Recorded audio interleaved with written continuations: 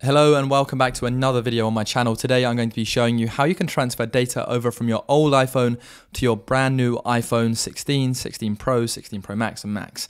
This also works for most iPhones. On the right I have my old iPhone 15 and on the left my brand new iPhone 16, and I've turned it on, it comes with charge, and I'm going to swipe up and go through the majority of the startup functions, just like this. Once you reach the stage of transfer your phone number, select if you'd like to or not, and then select on data and privacy, continue. This is the point in which we're soon going to have the chance to transfer all of that data, photos, wallet icons, general information from your old to your new phone, including apps. It will say transfer data from iPhone again for a second time, and then we simply select continue on the brand new phone.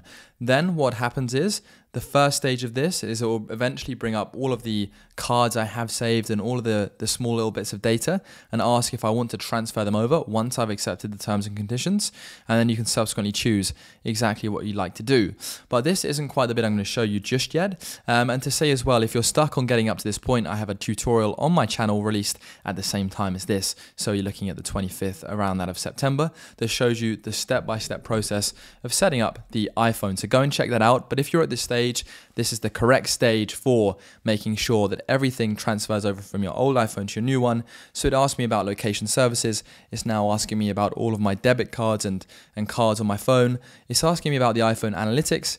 And then, of course, as well, it's going to show me the brand new features of the iPhone 16, that action button, and of course Apple Intelligence is coming later down the line.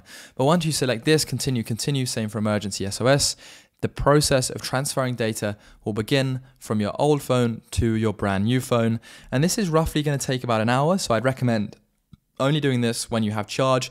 And for me, on Wi-Fi, everything on both phones seems to work a lot better. So once this has happened, you'll then be able to use and play with your new iPhone 16 with all of the data and icons that you previously had on your old phone. So you simply wait during that process and let it completely finish. I hope this has helped you out, a rather simple but effective tutorial. And if there's any questions down below, feel free to let me know. Join my channel if you'd like priority help, and your support is always much appreciated. Take care.